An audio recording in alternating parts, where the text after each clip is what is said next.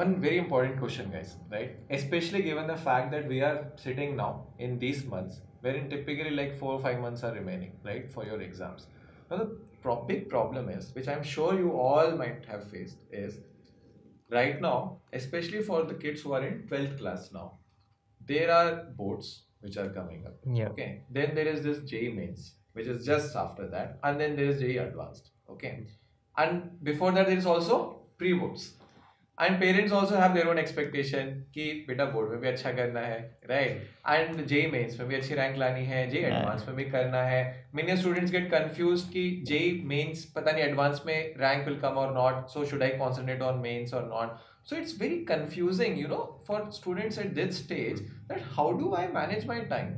How do I optimize preparation for boards versus mains versus advanced? So there's a lot of, you know, confusion around it. Can you help with some solution around this, that, you know, how do you recommend a child at this stage, at this time, should proceed, you know, with this thing? Any suggestions, any recommendations on that? Right.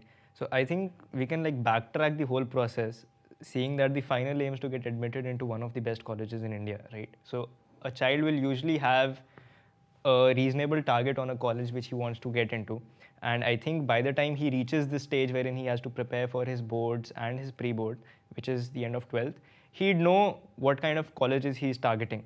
And based on that, he knows that is his prime preparation, is he preparing for JEE Advanced or is he preparing for JEE Mains? And based on that, you need to see what you need, like what is required. If your prime preparation is for JEE Advanced, then JEE Mains is just an exam which you have to clear a cutoff for. And because there's a lot of overlap between the syllabus between JEE Mains and Advanced, there are only a very few topics which you need to additionally study for the JEE Mains. So I feel there's no extra preparation required for the JEE Mains other than those few additional topics which do not happen to be in JEE Advanced syllabus, right? And Understood. yeah. And coming to you, Sarvesh, when do you start preparing for these boards, right, and stop your J preparation? I mean, is that the way to do it, or you say that you should do it simultaneously in parallel? Like, what would you suggest? How did you do it, and what would you suggest? Actually इसकी एक subject wise strategy है कि physics and chemistry है, तो boards के लिए mostly NCERT पढ़नी है.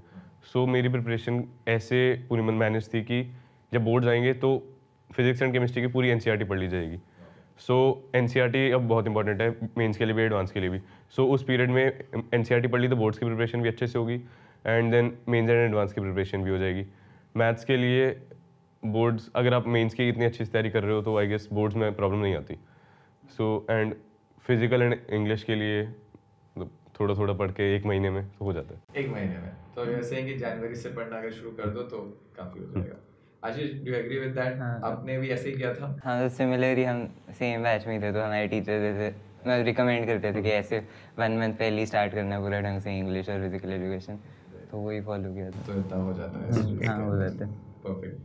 Anand, especially coming from you, like what would you recommend on top of what these guys have suggested? Any additional suggestions from your side?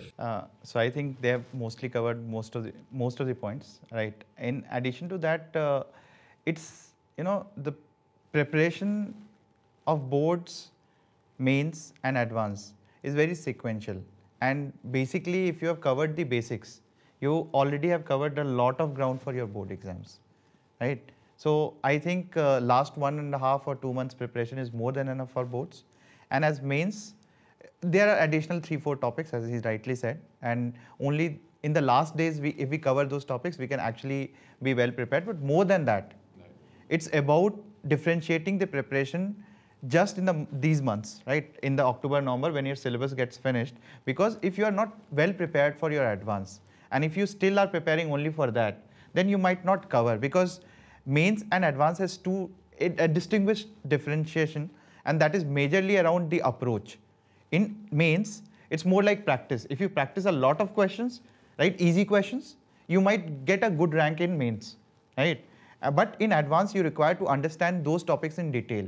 So in advance, you might skip few topics, right? May not complete the entire thing, but for mains, you have to complete the entire thing. And therefore, from October, November, and December, I say that you prepare differently if you are not well prepared for your advanced exam.